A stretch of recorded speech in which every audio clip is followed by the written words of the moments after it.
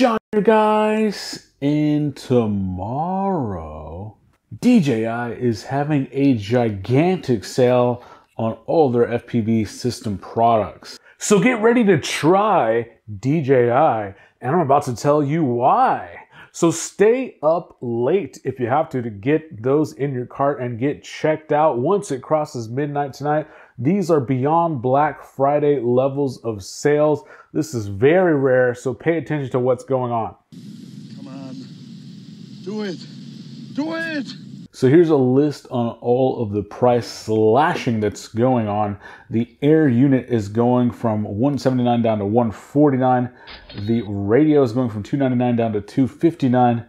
Most notably, the goggle is going from $529 all the way down to $409. That is huge. That makes it substantially cheaper than the current flagship models for Fat Shark or Orca, which are at $499 and $599 respectively.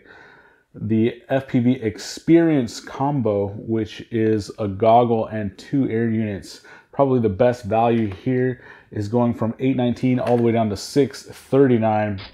And then the Fly More combo is dripping down to $739. So what does this mean for us? If you haven't tried the DJI system, you really kind of have to.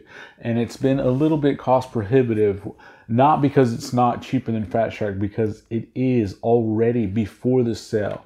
But if you already have a set of $300 or $400 or $500 analog goggles, do you really want to add this on there? Well, now with the ease of adding an analog adapter, you can really have this one set of goggles accommodate your analog quads and your digital quads. Either one of these can be accommodated by this DJI system. Now, the racing community is still trying to figure out how to track the time of these, but after getting 20 or so racing packs going back and forth between my analog quads, this is ready. This is ready to be flown by a good number of racing pilots, perhaps not the very top, but DJI is putting out updates all the time. Now, why is it important that a lot of us try this system? No one else came in here to give us this digital stuff. I remember about a month or two before DJI came out, people were wondering, will we ever have digital FPV? Will we ever have digital FPV? And people were thinking, no, it's still 2, 3, 4, 5 years away. And then boom, DJI just gave it to us. Now, it wasn't perfect, but they've made so many updates in that 10 or 11 months time that it's been out that it's ridiculous, and they've addressed a lot of the latency issues, a lot of the bit rate issues. They've addressed so many issues. The Caddx VC unit is out. The Caddx Nebula unit just dropped, which is only $125. So there are a variety of very affordable options to allow you to fly this on micro quads all the way up to full-size quads. Now, why is it important that we try it? Even if you don't think you're going to stay with it, I recommend that you at least try it. Now, why is that? Our FPV market is small. DJI is very large.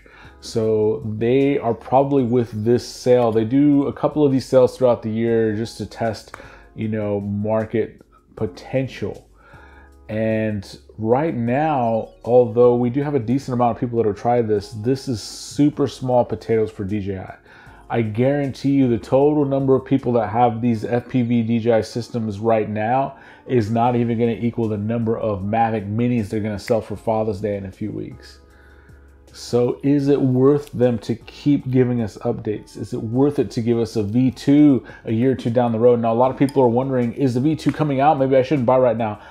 I have seen no indication that it's going to come out for at least a year or more. I'm not super in the know, but I have been hearing what a lot of the FPV business owners are saying, and they're saying over a year or more. DJI timelines are not like Fox here, where they keep giving you the same product over and over again, and they just add a number after the name.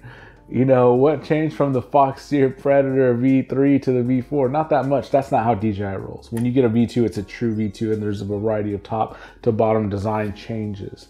So that takes time, development, and I think that they're still probably trying to test us.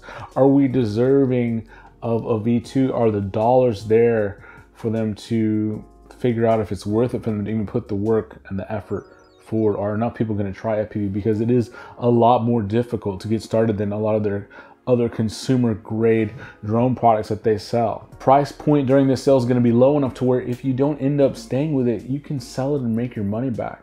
So give it a try. If you do try it during this sale, I got links in the description below. That definitely helps my channel. It helps Sales Alerts group. It helps me to keep putting money back into the channel to review a lot of this stuff. But even if you don't try it there, try it somewhere. We want to be able to demonstrate that we are worth mile market for DJI, so that they will continue giving us this incredible support. We've seen updates for this at an astounding rate that we're really not used to. You know, there's no big companies in FPV prior to this. There's no Sony, there's no Samsung, there's no Microsoft. It's not worth large companies' efforts to R&D for this small market. So DJI took a chance on us. Let's show them we were worth that chance. Thanks, guys. Do it. Do it.